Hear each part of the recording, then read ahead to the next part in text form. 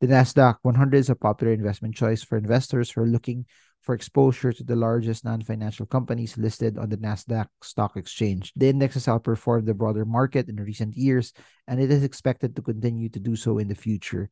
So some key features of the NASDAQ 100 is its modified capitalization weight index, which means that the weight of each stock in the index is determined by its market cap.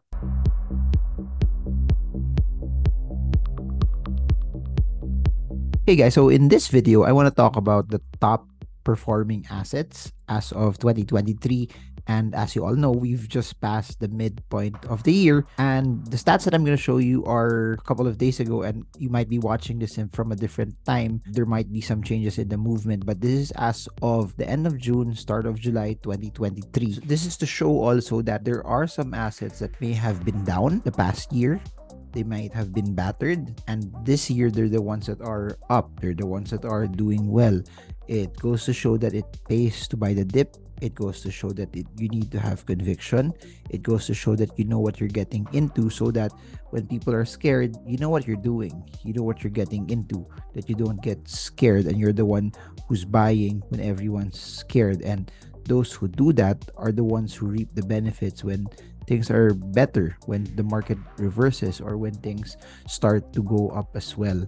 Now, before I also talk about the top performing assets in 2023, I want to talk about the worst performing assets so far. Number 4 are financials. The financial sector is down about 3%. Number 3 are utility companies. They're down about 5%. Number 2 are energy stocks, which is down about 9%. Then you have number 1 is crude oil, which is down about 12%. So relatively, the ones that are even down from a broad market, it's not as battered as what we've seen in the previous years. Now, let's talk about the top 6 best performing assets in 2023. Number 6 is the Russell 1000 Growth, which is up by 27% by the time I got the data. And for those who are asking what is the Russell 1000, it's basically a stock market index that tracks the performance of the 1,000 largest US companies by market capitalization. It is a subset of a larger Russell 3000 index, which tracks the performance of the 3,000 largest companies in the US. The Russell 1000 is maintained by the FTSE, a subsidiary of the London Stock Exchange Group. Now, what's interesting about that is the Russell 1000 is a popular investment choice for investors who are looking for exposure to large cap US stocks. The index has outperformed the broader market in recent years, and it is expected to continue to do so in the future. Just so you know, also, some key features of the Russell 1000 index is its market cap weight, similar to how the PSE is, which means the weight of each stock in the index is determined by its market capitalization, which also means the larger your market cap, the larger your influence that you have in the index. And the index is rebalanced quarterly to ensure that it remains representative of the largest US companies by market capitalization. The Russell 1000 index is a price-only index, which means that it does not take into account dividends or other factors that could affect the total return of the stock. Now, the Russell 1000 is a good benchmark for investors who are looking for exposure to the largest US companies.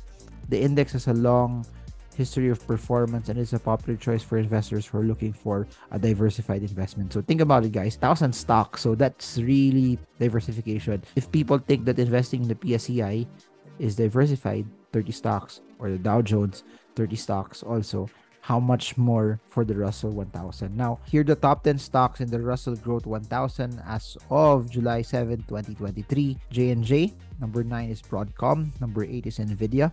Number 7 is Meta. Number 6 is Tesla. Number 5 is Amazon. Number 4 is Alphabet. Number 3 is Google. Alphabet shares Class A. Then you have number 2 is MSFT, Microsoft, and number 1 is Apple with about $3 trillion US dollars. Number 5 are consumer discretionary stocks, which are up about 31%. As you all know, also we're seeing times change as we continue to reopen. There's more mobility. People have more spending power as well.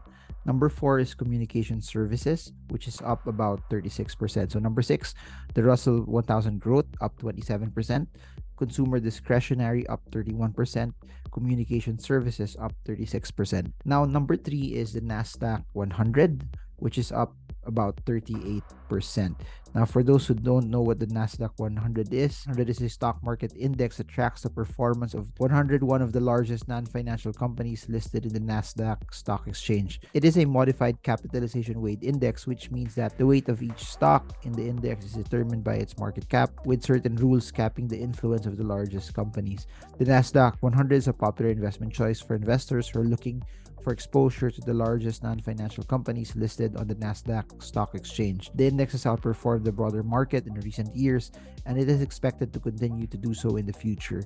So some key features of the Nasdaq 100 is its modified capitalization weight index, which means that the weight of each stock in the index is determined by its market cap, similar to the Russell 1000 that I mentioned earlier, with certain rules capping the influence of the larger components. Number 2 is the index is rebalanced quarterly, similar to the Russell 1000.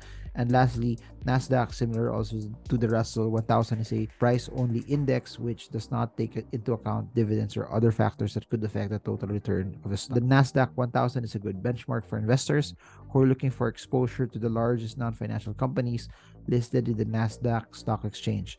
The index has a long history of performance, and it's a popular choice for investors who are looking for a diversified investment. Comment below, guys, if you're learning and if this is something that's helping you. So here are the stocks that are part of the Nasdaq 100 in terms of market cap. You have PepsiCo at number 10, number 9, Broadcom, number 8, Nvidia, number 7, Meta Platforms Inc. or Meta or slash Facebook. Number 6 is Tesla. Number 5 is Amazon. Then number 4 and number 3, you have Google stocks, Class A and Class C. Number 2 is Microsoft, and number 1 is Apple. So you have almost the same stocks for Nasdaq 100, at least for the top 10, and then also for the Russell 1000, which goes to show how large the market caps are of Apple, Microsoft, Google, Meta, and so much more. Let's go to number 2, which is information technology stocks, which is basically up over 40%. And if you've been following me also for quite some time, I've been a big fan of tech stock. What's interesting though about everything that I'm mentioning right here is that if you look at the Russell 1000 and even the Nasdaq 100, majority of them are tech stocks, and which goes to show the market might be lagging as a whole, but you have tech stocks carrying the weight of the entire market. And even if you look at the tech stocks that are relatively up, Apple is up 49.3%, On Semiconductors up 51.6%, Monolithic Power is up 52.8%, Lam Research is up 53%, Fortinet is up 54.6%, Broadcom is up 55.1%, Salesforce is up 59.3%, AMD is up 75.9%, Palo Alto Networks is up 83.1%, and Nvidia, one of the best performing and highly connected to AI, is up 189.5%.